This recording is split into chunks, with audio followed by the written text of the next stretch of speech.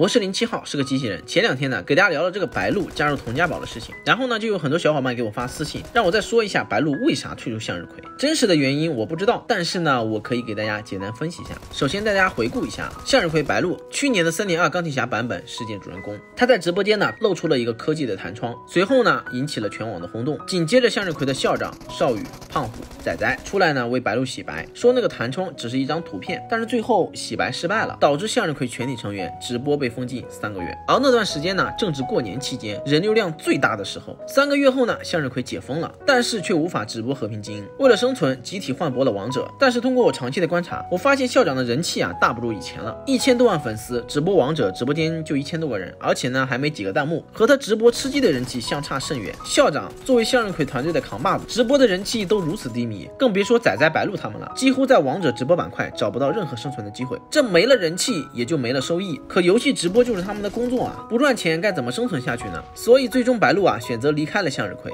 加入了童家宝。这段话是白鹿关于退出向日葵的解释，大家看最后一句话：暑假来了，每天陪伴你们是最好的理由。也就是说，白鹿想在暑假呢直播吃鸡。如果他还待在向日葵，到时候校长暑假肯定也要回归啊，热度必然都在校长那里，谁还会关注他白鹿呢？说白了，就是在向日葵捞不到啥油水了。所以他选择了加入童家宝，和向日葵撇清关系的同时，还可以借机炒作一波。即使所有人都骂他忘恩负义骂他忘本，他也不在乎。不得不说，厉害至极。好了，我是07号，我们下期视频再见，拜拜。